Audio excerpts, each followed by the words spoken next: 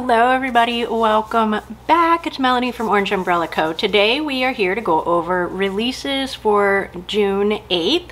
So we're going to have two kits and the mystery kit. So I'm going to go ahead and plop a little teaser of the mystery kit in there so we can get that out of the way. This was one of the hardest teaser photos I've ever made, if not the absolute hardest, because I wanted to give a good feeling for the colors, palette, theme without giving too much away. And that little background image I was having a hard time. So I was struggle bus. This, if you guys have the same like opinions on kits that I do, this one is definitely one you're going to want to grab because I'm for sure grabbing it. Okay, other kits. 251 we have Petals. So we have officially moved into August themed kits now. So these will fit in that late summer vibe that you will probably have going in your planner at that time. So this one is available in daily and weekly formats. So I just could not resist this palette. There's something about that forest green and that orange that's like almost a red that I had to have. The little buttery yellow makes it a lot of fun. So just a unique and different color palette that I wanted to try and see what you guys thought. So here are the full box options, and I swear since I have been pulling the TPC full boxes to go with the regular sized full boxes, they've all been the same. Sometimes they're different though, so I'm going to continue to do this, and I know that you guys like our square full boxes, so it's always helpful to kind of see what is happening. So there is the small washi and the deluxe washi. So here's a close-up of the small washi. This is coming on my viewfinder. It's very washed out, but I'm trying to look at it too. It's almost got like little waves of lighter green and darker green. Anyway, that one is just a simple little pattern there. I think that might be a spaz hair. Okay, moving on. The deluxe washi close-up is here.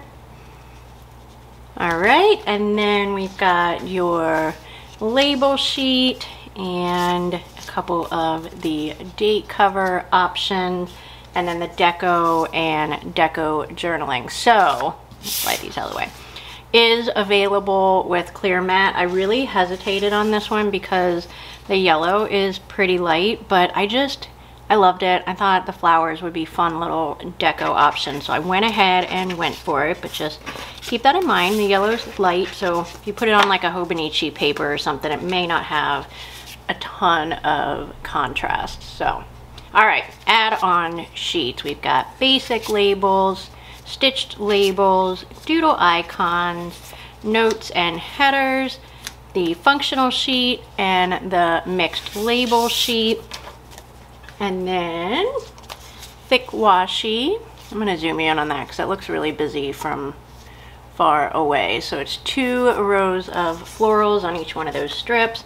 And then here is the extra date option. And then the Hobonichi cousin is here.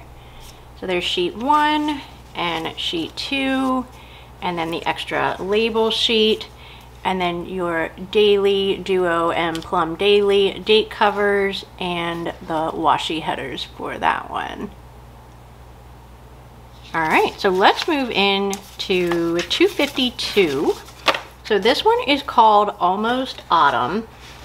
This palette, you guys, I had to. It's beautiful. It's got butterflies, and it has some like apple type situations and some floral. So I kind of struggled with when this would work, and I asked one of my best friends, like, what does this remind you of? And she said autumn, prior to autumn, like August type. And I was like, I could totally do that. So those are the sampler sheets and full box sheets. I'm gonna have to zoom you guys in on these because I just can't even handle a couple of the pieces of art. We have books, like we have to have books.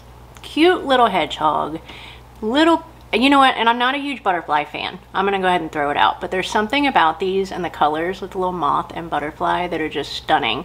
And then here's the kind of apple picking theme that I was alluding to. So we've got small washi and deluxe washi. That one's in my hand, so we're gonna pick that one up first. Again, so fun little apples, florals, can never have enough plaid.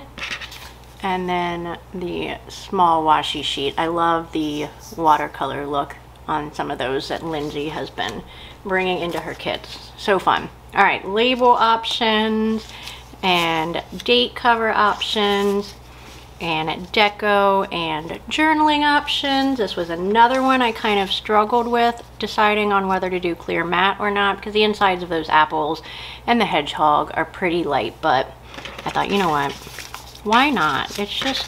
Clear matte is just so stinking pretty. And speaking of, we are discontinuing our clear glossy stickers and switching everything over to the clear matte. So the clear glossy will be going into clearance, and we're going to go ahead and automatically make clear mattes for everything that's already listed. So if you have not purchased clear stickers from us because you want them in matte, they will be available now. And I think that the clearance stuff will hang around for a while because we have quite a bit of stock of some of them. Okay.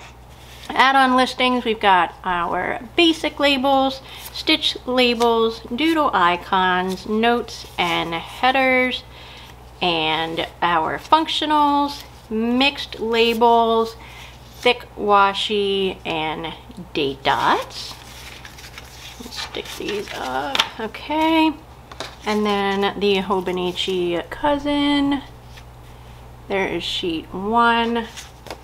And sheet 2 and the extra labels. And then I did grab the Hobonichi weeks for this one. So there is sheet 1 on that one and sheet 2. And then the daily duo and plum daily option. So there's what the date covers look like and your little washi headers.